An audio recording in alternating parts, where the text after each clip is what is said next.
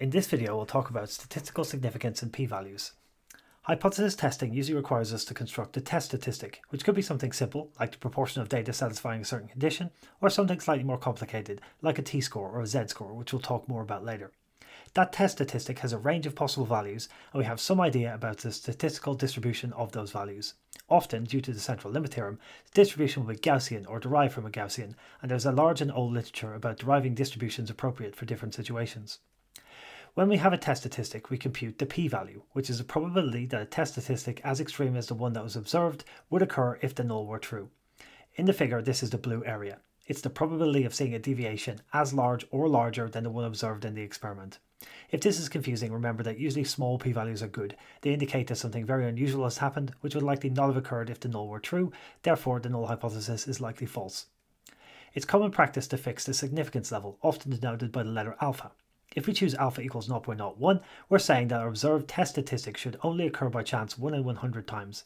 This is represented by a simple threshold on the values of our test statistic.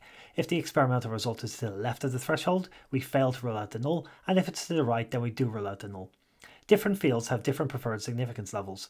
Particle physicists like values of alpha which give a 1 in 1 million likelihood of the result arising by chance.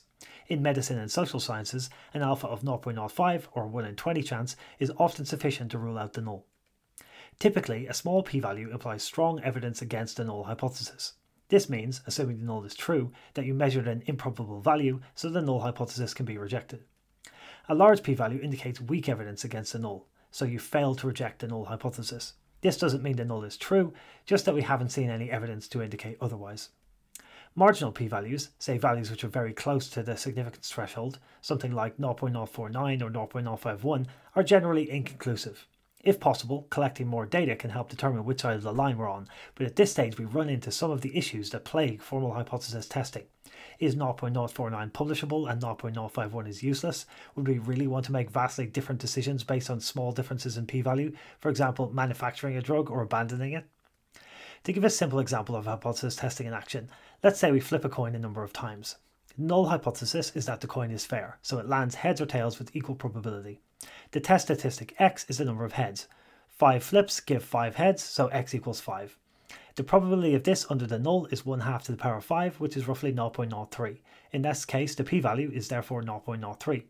Since we know that biased coins are rare, we should have quite a high threshold for rejecting the hypothesis that the coin is fair. That is, our alpha will be small. So 0.03 is low, but likely not low enough. And in conclusion, we can basically find that there is some hint that the coin is biased, but we need to do more experiments to determine if we have a really biased coin. Finally, note that there are two different types of hypothesis test, one-tailed and two-tailed. Our examples in this video so far have implicitly assumed a one-tailed effect, but the diagram above shows a two-tailed effect.